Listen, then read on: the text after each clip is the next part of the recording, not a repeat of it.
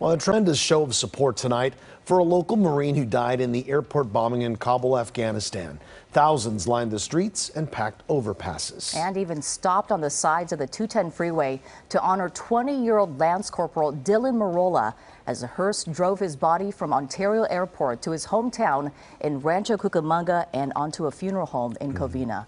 Many people waved American flags during the procession as a tribute to the sacrifice the young Marine made. KCAL 9's Nicole Comstock is live in Rancho Cucamonga with more. Nicole? Susie and Jeff, it was truly incredible to see how many people turned out for this fallen Marine tonight, who so many people were so proud of.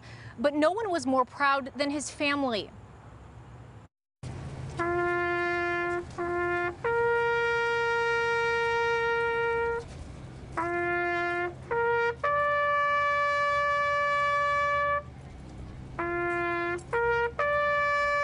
They showed up by the thousands, covering dozens of freeway overpasses and city sidewalks on the 27-mile procession route from the Ontario Airport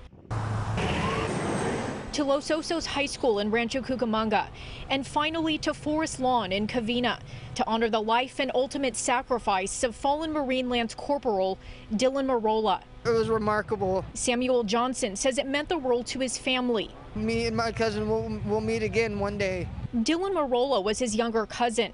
The two grew up together here in Rancho Cucamonga, where Dylan was a beloved student in theater tech. But his cousin says becoming a Marine was Dylan's dream come true. He grew up to actually be a strong individual, and I can't be any more proud of him.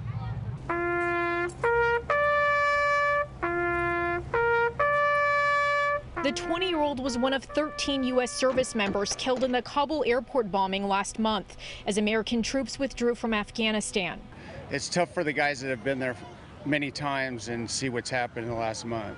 Ken Kramer's son-in-law is a Marine staff sergeant, and he trained 2 of the 13 young service members who perished. And I hope the families know, all 13, that we all support them. We're behind them 100%. This is American pride. This is a message to those men and women who risked their lives to serve our country, that what they gave up has opened their eyes. Freedom isn't free, and we now know, and that's why we're all here today. Dylan, we love you. We miss you.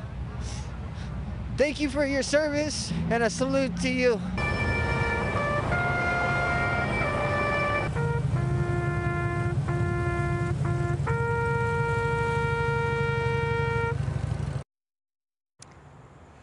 And Dylan Merola's funeral service will be held at Forest Lawn in Covina on Sunday at 2:30.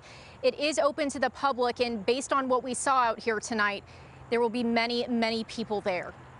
Reporting live in Rancho Cucamonga, I'm Nicole Comstock, KCAL 9 News. Right, Nicole, thank you so much.